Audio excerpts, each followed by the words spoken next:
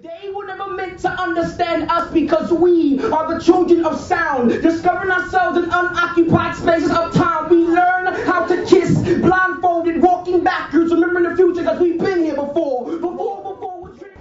Tell me a little bit about the Writer's Block.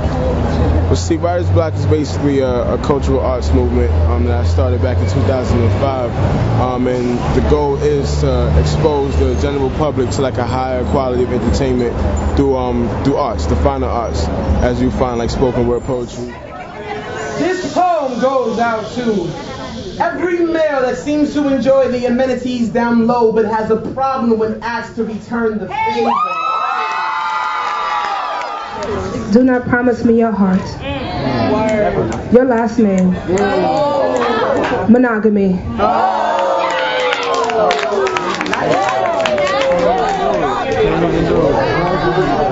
Do not promise me poetry.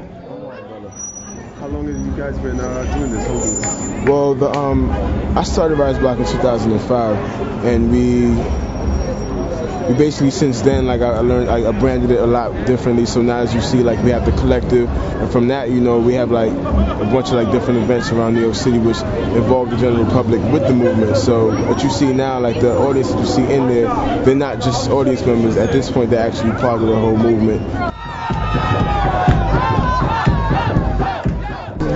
At the count of three, I need y'all to give a warm Writer's Block welcome to no other than Theophilus London. 1, 2, 3.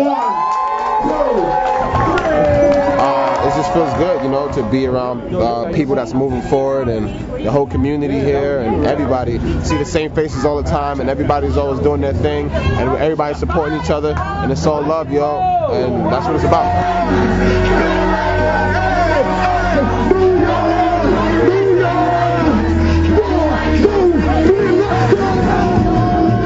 So this time we had on my man Theophilus London, like dope.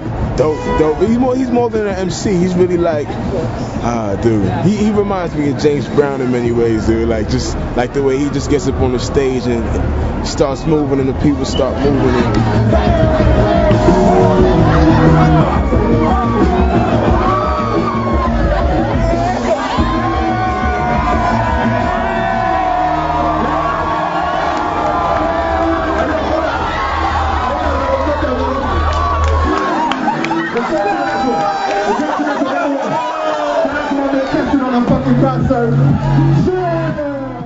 Are you tired of the angry black man? Fuck you.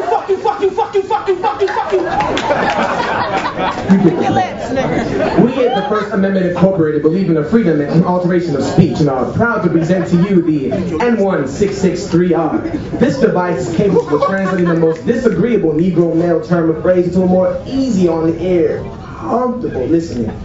Example. Yo, I'm not really angry. I'm just indifferent.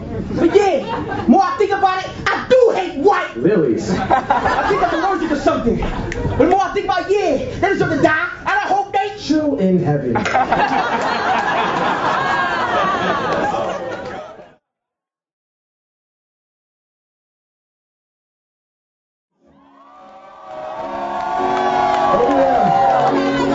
Somebody's gotta help me sing this beautiful song, because this is where we at right now with pop culture.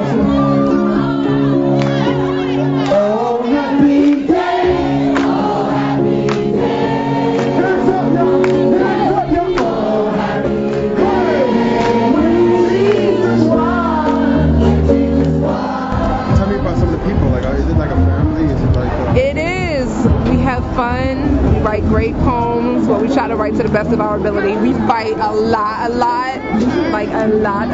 but overall we have a really good time. It is a family. We all came up on the poetry scene together. We used to be at poetry slam, slamming against each other. We used to do the same features. And then that, after a while, basically if someone had a feature, we would all go to that spot.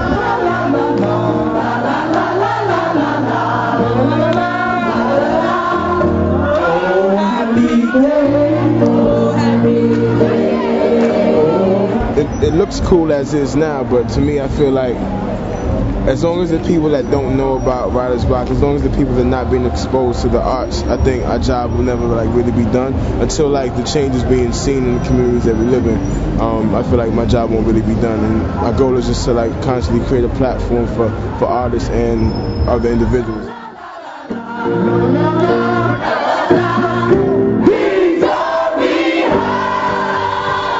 Hoping that we forget that truth do not exist. Only the strength of our mental soul when it goes through.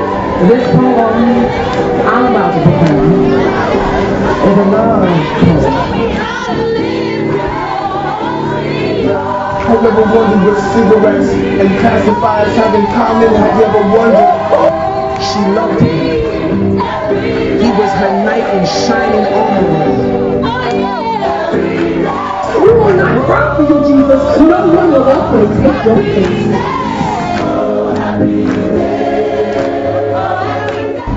We really are family. We're like siblings at this point, you know?